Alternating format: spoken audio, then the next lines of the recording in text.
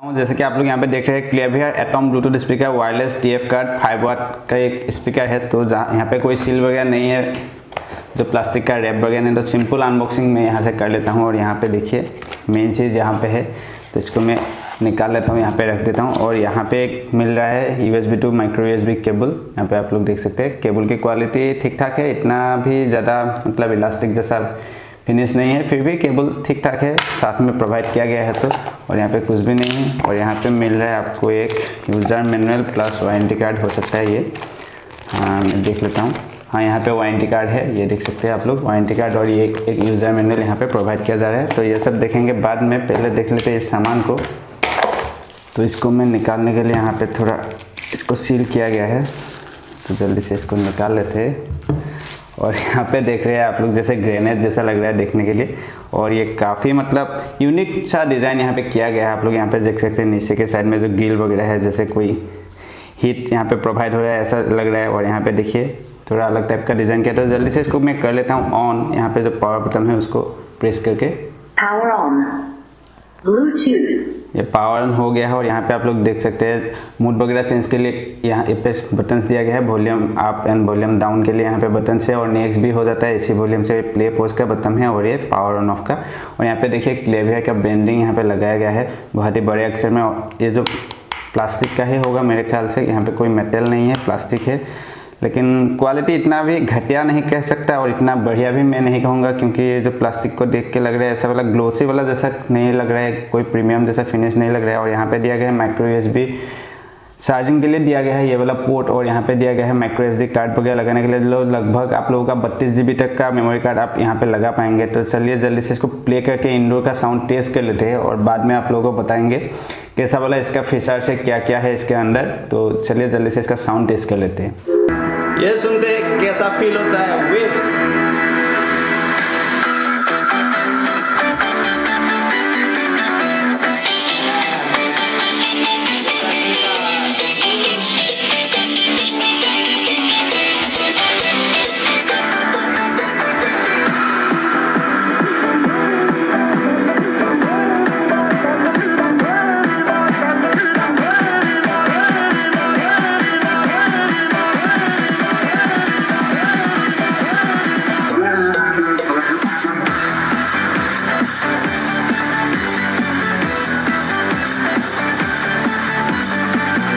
अभी जो सेटिंग्स किया मैंने अपने फ़ोन पे बेस बूस्टर पे इसको डाला है, तो अभी फील करते हैं कैसा बेस इसमें आ रहा है।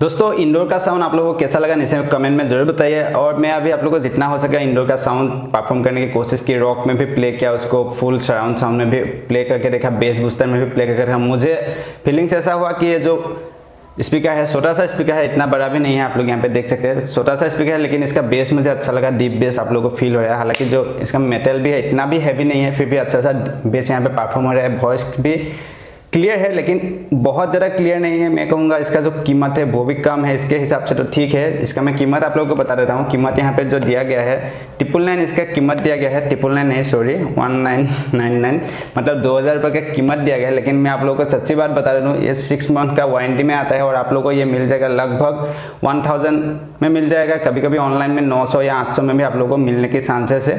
तो ये उस बजट के हिसाब से अच्छा स्पीकर कहूँगा मैं। फोटोनिक साउंड ड्रम जैसा इसका डिज़ाइन है, फोटोनिक साउंड ड्रम भी ऐसा स्पीकर है। अगर आप लोगों को सपोर्ट मिला तो मैं फ्यूचर में फोटोनिक साउंड ड्रम का भी टेस्ट कराने वाला हूँ, बेस वगैरह सभी का।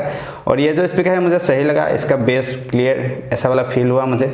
और आप लोग का राय है कमेंट में जरूर बताइए। अभी बाकी है आउटडोर का साउंड भी मैं टेस्ट करने वाला हूँ हर तरह की मूड में, तो उसके बाद आप लोग कमेंट कीजिए कौन सा वाला साउंड अच्छा लगा। अभी बात करते हैं इसका जो फंक्शन वगैरह क्या है, स्पेसिफिकेशन क्या है, मैं आप लोगों को बता देता हूँ। तो आप लोगों को यहाँ पे मिल रहा है 1200 mAh की बैटरी है इसका, जो लगभग आप लोगों का नॉर्मल साउंड में अगर आप लोग इसको परफॉर्म करेंगे तो आप लोगों को मिल जाएगा 8 से 10 घंटे का बैटरी बैकअप। और इसको चार्ज होने के लिए आपको ज़्यादा पावर की मतलब ये नहीं चाहिए, चार्जर की जरूरत नहीं है। 500 मिली एम्पेयर का चार्जर अगर आप लोग यूज़ करेंगे DC 5 वोल्ट 500 मिली एम्पेयर का, तो अच्छे से ये लास्टिंग भी करेगा, इसका बैटरी जल्दी से ख़राब नहीं होगा। अगर आप लोग ज़्यादा एम्पेयर का चार्जर यूज़ करेंगे तो जल्दी से इसको निकाल लेंगे चार्जर से, बहुत देर तक इसको लगा के रखेंगे तो इसका बैटरी ख़राब होने के चांसेस है। और बाकी 8 से 10 मीटर दूरी से ये काम हो जाएगा, आप लोगों को 8 से 10 मीटर दूरी से ये काम करने जाएगा, कनेक्टेड रहेगा। वो तो हर ब्लूटूथ डिवाइस में इतना ही मिलता है आपसे 8 से 10, वर्ड से ज़्यादा तो मुझे आज तक मिलने के चांसेस नहीं। जो ब्लूटूथ फ्रीक्वेंसी है 2.4 गीगाहर्ट्ज़ का ब्लूटूथ फ्रीक्वेंसी है।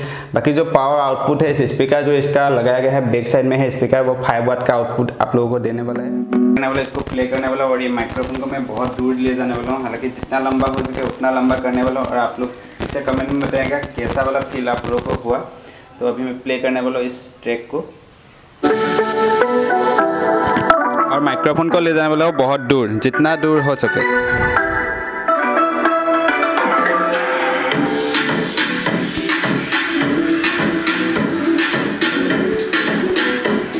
अभी फुल्ली मैंने माइक्रोफोन को जितना दूर हो सके लेकर आ गया, और आप लोग फील कीजिए साउंड कैसा आ रहा है दूर से, मतलब इस स्पीकर का।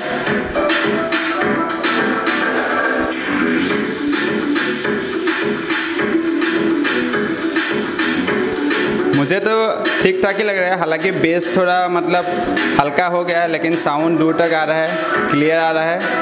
और मेरे पास जो माइक है बोया का बायमन माइक है, वो बहुत लंबा होता है, तो आप लोग यकीन कर लीजिए कितना दूरी से मैं अभी इसको प्ले कर रहा हूँ। तो अभी मैं थोड़ा पास जाने वाला हूँ स्पीकर के।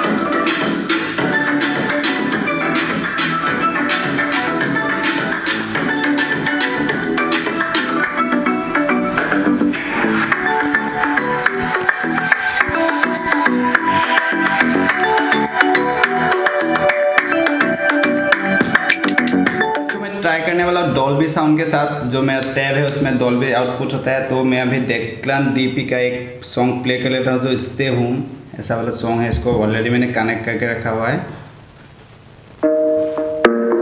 ये रहा फील, और वॉल्यूम को फुल कर देते हैं, यहाँ पे भी फुल हो गया है, और डॉल्बी ऑन है, और डॉल्बी यहाँ पे ऑन है। अभी डॉल्बी ऑफ है, मैं अभी ऑन करके प्ले करने वाला हूँ। Battery is low. Please recharge in time. Friends, मेरे पास है आज ये पाप मनी, जो अंधेरे का मनी है, ये आज मेरे पास है, और मैं आप लोगों को बताने वाला हूँ आउटडोर का साउंड मुझे कैसा फील हुआ। मैं आप लोगों को मजाक कर रहा हूँ, तो इसके लिए छोड़ दीजिए, इग्नोर कीजिए। और आउटडोर का साउंड मुझे ऐसा लगा कि बहुत ही क्लियर है, दूर तक साउंड गया। मैं आप लोगों को माइक्रोफोन दूर तक ले जाके आप लोगों को सुनाने की कोशिश की कैसा वाला साउंड था। और बेस भी सही है, बाहर में भी थोड़ा, आउटडोर में भी बहुत अच्छा सा बेस इसका आ रहा है, हल्का फुल्का बेस तो मिल ही जाता है। तो कीमत के हिसाब से आउटडोर का साउंड भी ठीक लगा मुझे, इंडोर का साउंड भी ठीक लगा, लेकिन थोड़ा इसको अच्छे से रखने की ज़रूरत है, क्योंकि ये प्लास्टिक जो इसका है बहुत ज़्यादा हैवी नहीं है। तो आप लोग की अपनी अपनी राय है। तो और ये मनी कैसा लगा मुझे बताइए। ये एक्चुअली 3D मून है, मैं जो ऑनलाइन से इसको परचेस किया था। तो आप लोग इसका अनबॉक्सिंग भी देखना चाहे तो देख सकते हैं, मेरे पास अभी नीचे जो दे दूँगा मैं लिंक इसका, तो आप लोग देख सकते हैं।